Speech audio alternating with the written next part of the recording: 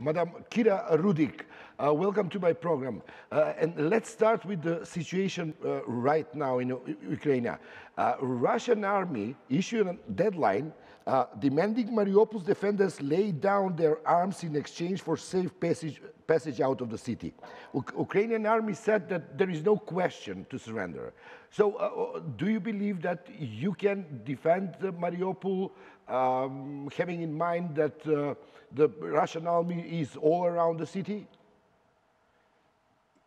The situation in Mariupol is definitely hard. It's definitely complicated. That's true.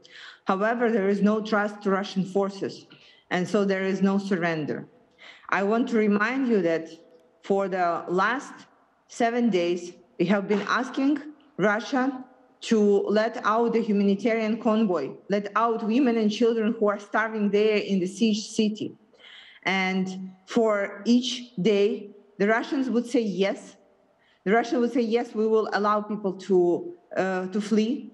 And for every single day, when the humanitarian convoys will start getting out, the Russian forces will fire their arms at them.